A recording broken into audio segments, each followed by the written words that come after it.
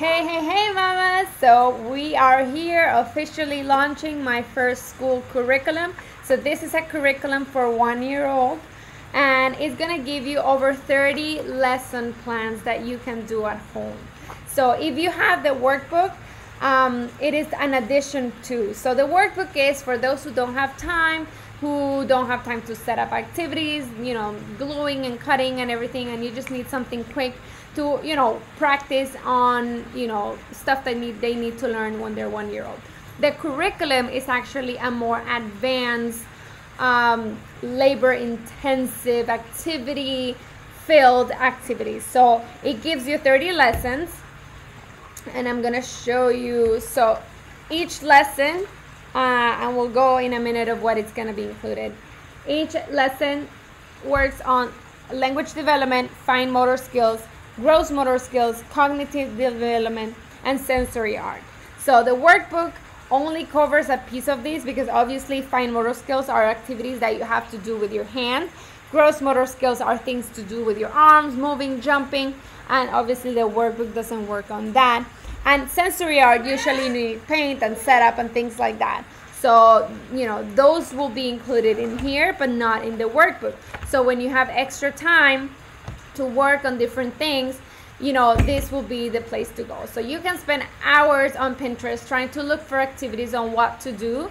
But for me, I like to be organized and to be like, okay, this year my baby needs to learn this. And then now somebody made a book of what activities I could do to kind of move that forward. So basically that's what the book is about, is kind of taking those 1-year-old milestones. Where are my milestones? Right here. So this is everything that you should expect your baby to be working on, and some of the stuff obviously comes natural, and some of the other stuff you should work on at home. And I created, based on that, an assessment sheet. So there's 2 pages of the assessment sheet, and it tells you everything that you should be working on. So you have the animal sounds, which the workbook has, body parts, but this kind of brings it all together. It brings all the 5 senses into a fun and interactive way to learn that. So let me show you a little bit of what you can find on the book. So there's a lesson overview. So I divided it by units. Where are my units here?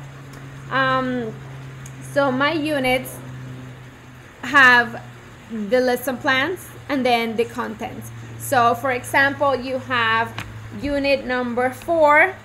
It's called, no, I don't want to do, that's routine. So you do bath time, nighttime, meal time, brushing your teeth. But for example, unit 5, it's the farm animals, and we focus a lot on that during that first year. So we have the cow, the pig, the duck, the horse, the sheep, the hen. You get 1 week of activities for each of the animals. So for example, for the cow, you have easy finger puppets, and these are super easy to do. Like, there's not a lot of labor intensive things. So basically you get the finger puppet page and you cut it out and you tape the side. So I put tape, just regular tape. You make a little pocket, and then you have your finger puppet.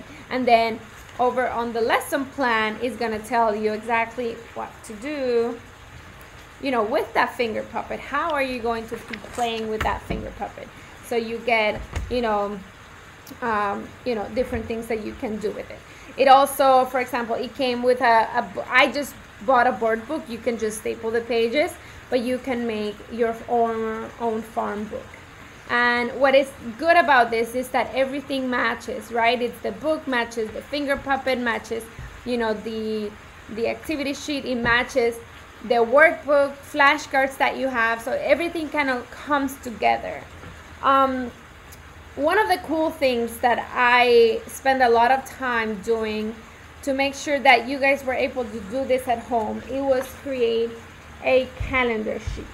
So you can go by this, or you can make your own, but basically, because you're getting you get 5 activities each week, you obviously are not gonna do them all 5 in a day, or maybe you will, but if you don't, and you still want to kind of organize your day, what I do, because you know we're busy and we have to cook and we have other responsibilities, I made 2 activities a day.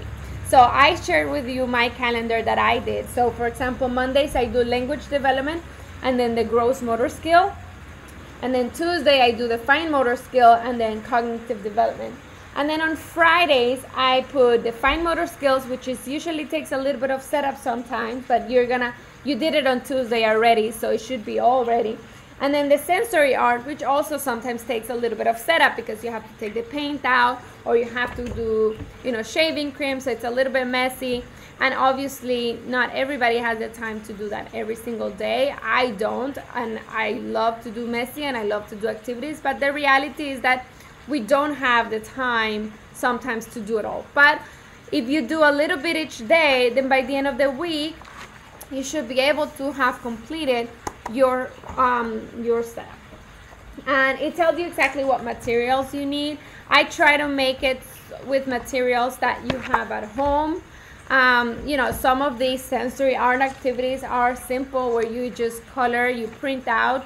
Well, you don't have to print out because you're buying it, ready. So it's a wonderful project. Like I had an initial curriculum, and then when I was finished, I was almost ready to launch it. I didn't feel they had everything it needed. And now that Manu's older, there's so much stuff that I did with him that I didn't include in that curriculum. So I went back, I started from scratch, and I make sure that you guys had everything. There's a whole section about colors. So the color activities are not even on, the regular lesson plans, because those you can just include every day, as you please. You can do a color of the month, so then you do all the red activities that month, or you can do it, the color of the week, so you could do that. So there's, a whole different activities that you can do. And the colors, the holidays, and the counting, there's a PDF that comes with it that I'm going to be sending to you, because it has links to the tutorial. So no, I did not create every single activity there, out of my brain, my little creativity mind. I took what it was out there, and if it was appropriate, I added it to the curriculum, because we don't have to create the wheel. We don't have to. Somebody already did it. There's a sheet for, all different colors. Then you have counting activities. So, and with the counting, there's a lot of interactive sheets that you can do. Let me see what else we have. These are like little flashcards that you can do. These, you can laminate this, and you can play with the Play-Doh. So, a little Play-Doh setup. The sheet says "ba," and you can use all kinds of materials when you do that. And it gives you a little, it gives you ideas what to do. You see, like, this is how the book that I made. Okay. Yes. So basically that's it. That there's a holiday section.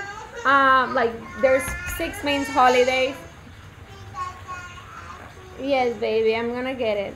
So, holidays, you have Christmas, you have the fall, you have 4th of July, Valentine's Day, and you have 1, 2, 3, 4, 5 activities for each of that.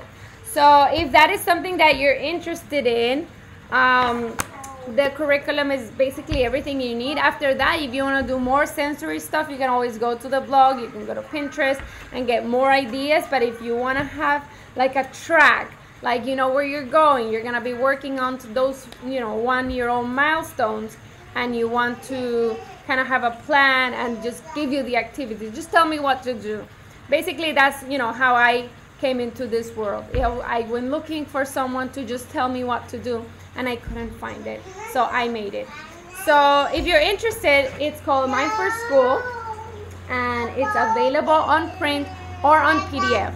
So you can do print or you can do PDF, and I'm gonna go because my little one needs my assistance. So I hope you like it. I hope you enjoyed. If you pre-order it, thank you. I'm gonna start shipping those copies now. Okay, I'll see you later. Bye bye.